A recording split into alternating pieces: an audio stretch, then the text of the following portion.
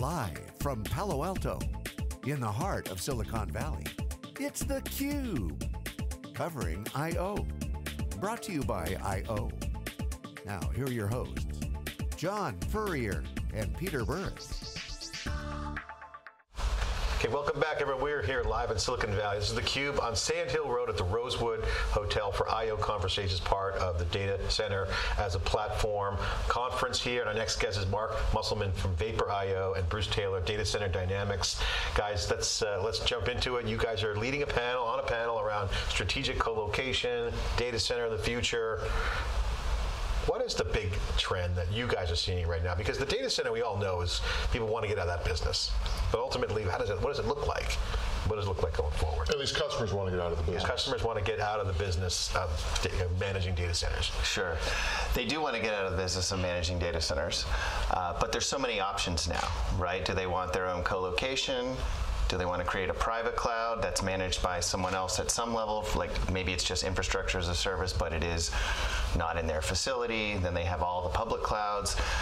I think it's going to get, it'll be more complex for a while, and then it'll simplify as the software catches up and as the technology and networking catches up. By complex, I mean, you're going to have your own data center for a while. You're going to have Amazon, you're going to have Azure, you're going to have Software, you're going to have any number of providers that accumulate to give you the best experience and bang for the buck. They call that hybrid cloud right now. That's kind of what everyone's kind of talking about. They are, yeah. Microsoft has something called Azure Stack, which is basically you run Azure by yourself and then also burst out to their public cloud. And so, but they're not there yet.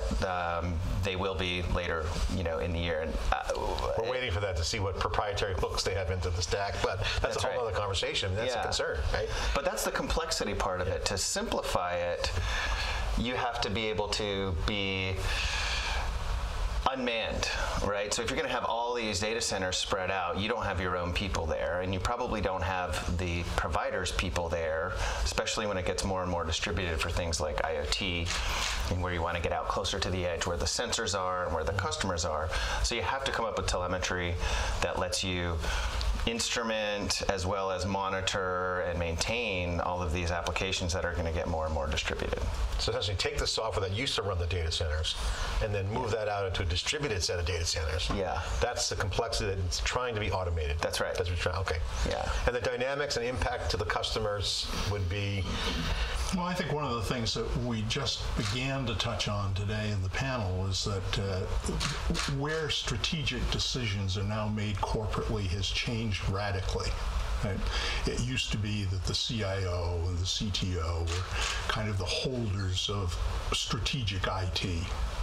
And what's happened now is that's moved way down the stack so that people down at the development level, at the DevOps level, and at the systems admin level and architecture level are actually making strategic decisions because it's workload centric. It's application centric. It's no longer a huge, monolithic, physical, billion-dollar decision you're making about your data center. You're making these micro decisions all the time, right? And that's only going to increase, and it will increase to the point where it's actually all done in software. Well, let's build on that for a second. In fact, then people won Nobel Prizes for this analysis. In fact, generally speaking, we institutionalize the work around the assets, right? Right. That's kind of, it's a not we particularly build cars. Yeah, exactly. So we have an asset, and we figure out who has claims on that asset. We do have to share it. Okay, we're going to institutionalize the work to make sure everybody gets their claims. When the asset is a fungible, heavy-duty CapEx thing, that leads to one institutional form. Now, the CIO was the king of those assets. But now, as data become recognized as an asset, and the question is, how does it get shared, how does it get utilized, how does it get deployed, it means that because it's so shareable, and it's not necessarily limited to one group or person, that those decisions naturally start to move down in the organization to where the data is being used. Right. Is that kind of the underlying dynamic here? Right. Absolutely. And I think that's the the CIO. Gartner calls him what? The Bi-Modal CIO, Bi-Modal IT. I call him bipolar. What's really happened is that every enterprise is somewhere on this continuum. Some are way up the scale, in hyperscale data centers, very purpose-built, very vertical in nature, very granular in how capacity decisions are made, right? It's down not just at the rack level, but the half rack level and on. And yet there are enterprises, and I shouldn't say this, but I think of Google versus Century Tire, right? Their needs are entirely and utterly different. And my guess is that Century Tire is still thinking about their data centers as depreciable assets, 15-year term, right? Major investment, where the rest of us are thinking, how granular can we get this? What's the smallest increment I can possibly buy in order to run this app? I think you're right about how it was the CTO and CIO, and now it's kind of further down where it starts. You have a systems architect that knows that he needs to deliver a real-time analytics application, right? And so he's got to figure out where to run Kafka, Cassandra, Spark, and HDFS in order to satisfy a need for the business. And where he picks that, the CIO and CTO don't really care, and certainly no one above them. They just know they have to create this new application. It's probably microservices, container-based. So where can he do that? Does he go and buy it as a service? Does he go to Google and get TensorFlow as a service? Or does he run TensorFlow open source himself in a colo? You figure that out, but just be on time. Well, but let me try to make that a little bit explicit. You tell me I got it right, Mike. When the execution of the decision can move down the stack, the need for governance becomes much more crystal clear. When we had an asset and we were making decisions about that asset, the governance decision was embedded in the asset. Now we're talking about distributing decision making out, and it becomes that much more incumbent upon the business to offer very clear, streamlined governance models. And that seems to be one of the drivers behind this continuum of data center, because the decision about how to source your technology needs is very, very closely tied to your overall governance model, the governance model you should use, because are you going to do it through contracts, right, or are you going to do it through normal HR coercive kind of methods? But you got to start doing it. And one of the reasons why people are using third parties is because it forces that governance conversation, because you're embedding it in a contract. Right. At least I think so. Do you see that as well? Yeah, we definitely see that. You need the SLA, you need the governance, and you need a way to turn up and turn down, I think, is the big thing. And you need to buy in. You need to buy one piece of gum. You don't need to buy the Costco case of gum, but you also have to have all of those things in place. Well, let's bring it down to a developer. So the Chernoff Group, Jim from the Chernoff Group was talking about this earlier, about how the business conversation around security drive down. So let's go to the DevOps guy, the guy who was racking and stacking servers, worrying about top-of-rack switches versus, this, that, and the other thing. So they had they call them pets and cows, an analogy, whatever it is. But that guy now has to have invisible infrastructure. He's composing solutions. Right. So that need is to actually access a fabric of resource, independent of what's underneath it, to provision compute, storage, networking to run a specific workload. Yeah, that's the discrete unit I think you were referring to. So that has to have everything embedded. Is that kind of where that? Exactly. That's to build on your point for a second. Governance is going to happen in software. It's not going to happen by heavy-handed HR and policy manuals. It's going to be embedded. It's going to be part of AI. It's going to be part of everything that we do. The RFP will go away. The SLA will go away. And the sooner the better, frankly. But certainly within a 5-year time horizon, 90% of all capacity decisions are going to be embedded in rules in software.